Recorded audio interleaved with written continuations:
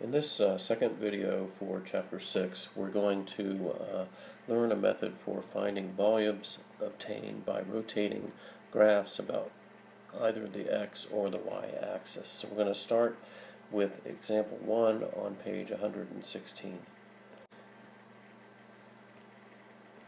So we're going to revolve about the x-axis, the region between y equals x squared and the x-axis.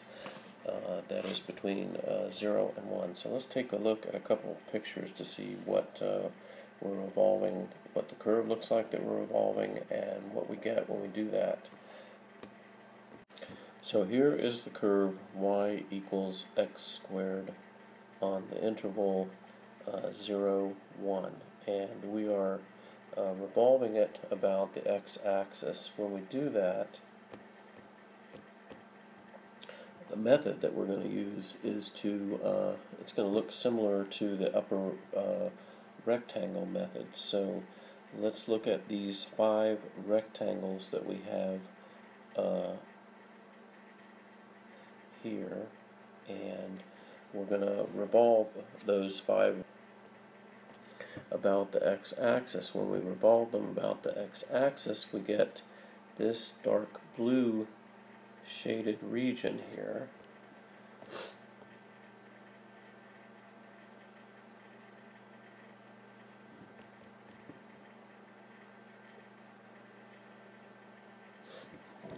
And when we revolve those rectangles about, we get what we call these discs here.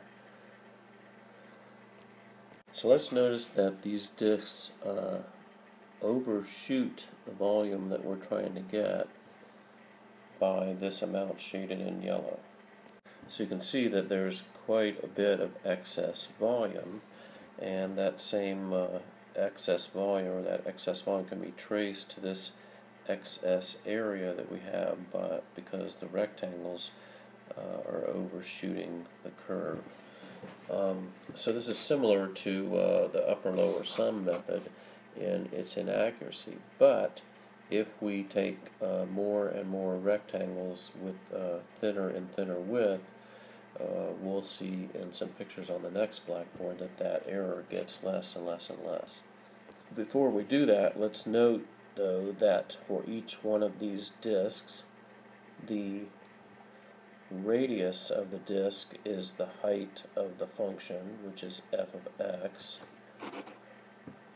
and the width of the disks is delta x. And so the volume that we're getting is going to be the area times the width, and the area is pi times the radius squared, and the width, or the thickness, is delta x. So on the next blackboard, let's expand on this. So we saw that when we had 5 disks, we had a large amount of overshoot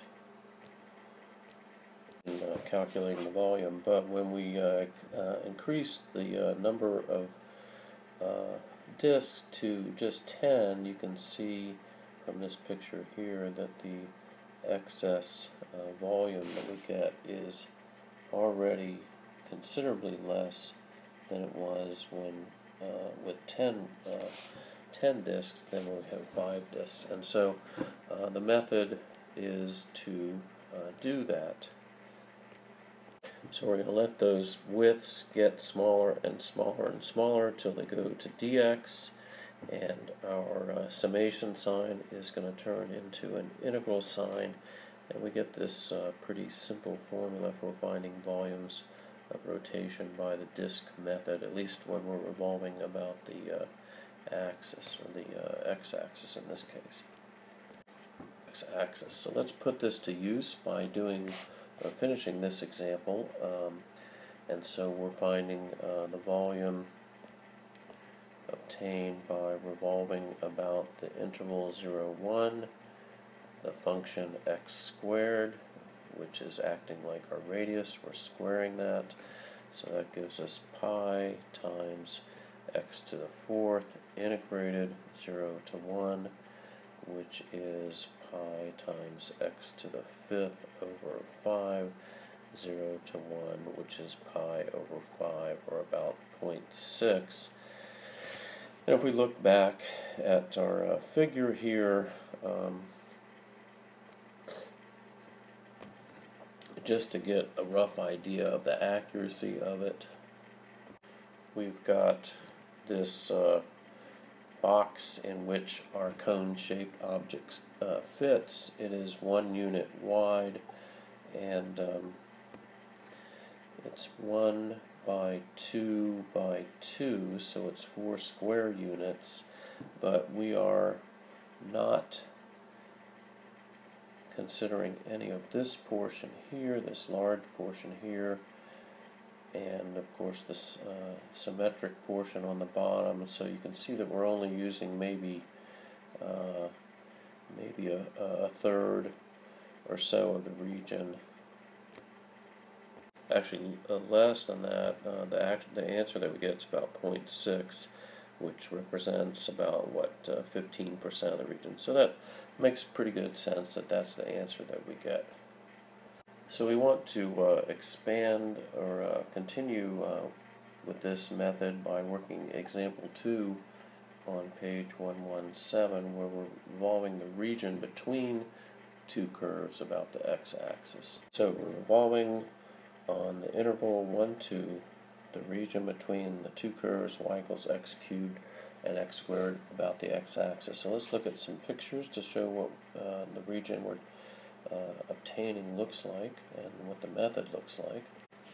So here is the curve y equals x squared, and here is the curve y equals x cubed, and so here is the region we're revolving about the x-axis. The method is going to be requiring us to do rectangular discs about both of those curves. So here's the rectangular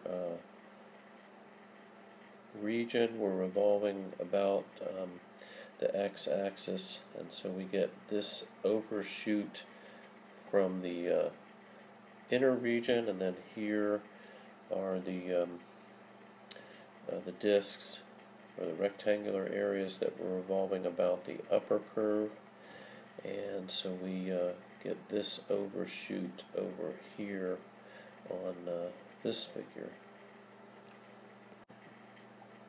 Right, these overshoot areas here and here. And so when we do this revolution of this region between this region right here, here's what the figure looks like.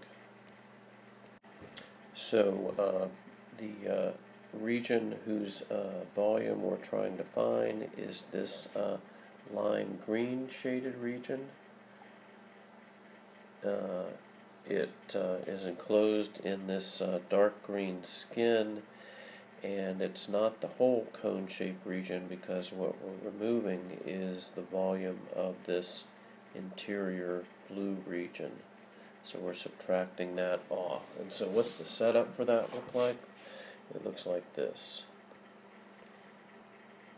So for the outer region, it is pi times the outer curve, which is x cubed squared dx between 1 and 2, and we are subtracting from that the inner region's volume, which is pi between 1 and 2 x squared squared, its radius squared dx. We can combine that into one integral, since the limits of integration for both are the same from 1 to 2, and so that is x cubed squared minus x squared squared dx.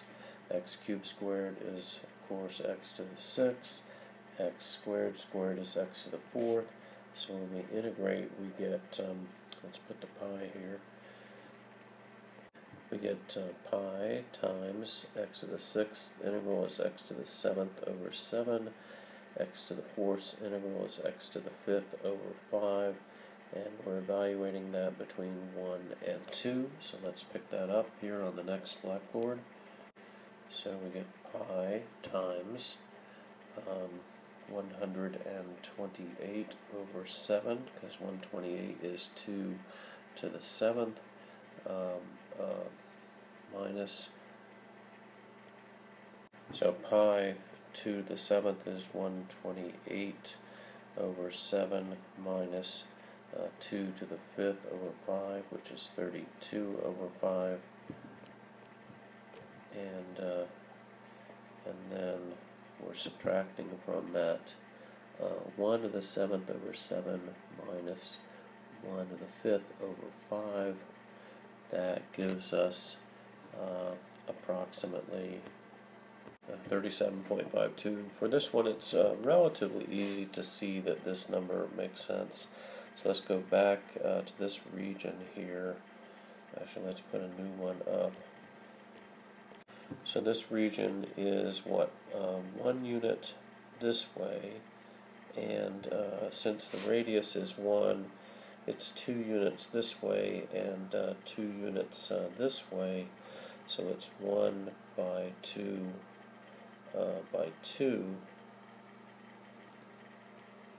So that's incorrect. It's 1 unit wide, but at 2, y equals x cubed is 8. So the radius is 8, and so the this way is 16, and also this way is 16.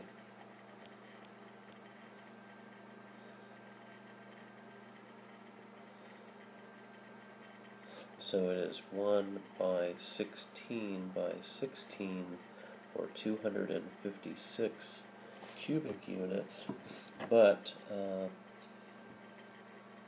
you can see that the figure, the entire figure, is roughly 1/3 of that. So 1/3 of 256 is approximately 80, and then we are taking out this green, or this blue, dark blue shaded region, which is about half of the volume is being removed.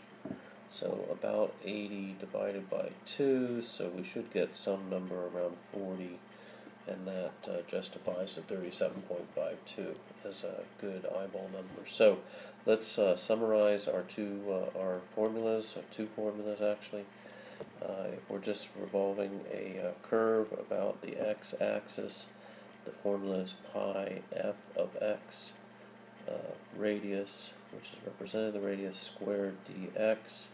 Note that if we revolved about the y-axis, it would be a to b f of y squared dy. So we have to find the function of y.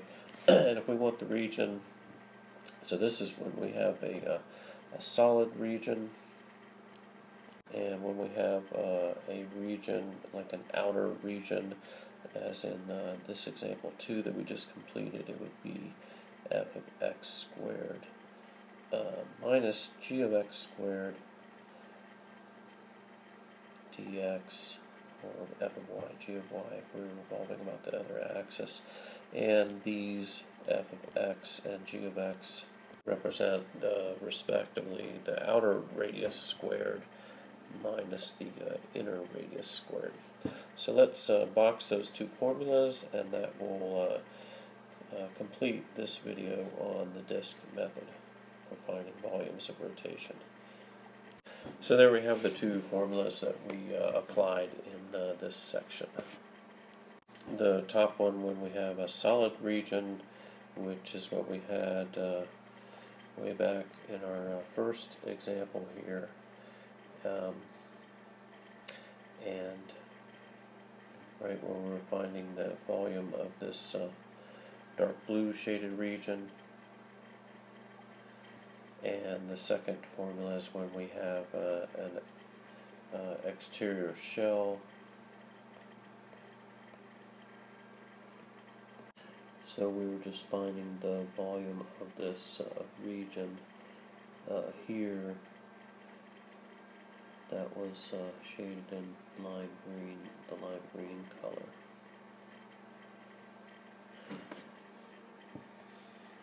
So this concludes this video on section 6.2, the disk method for finding solids obtained by revolution or by revolving curves about the axes.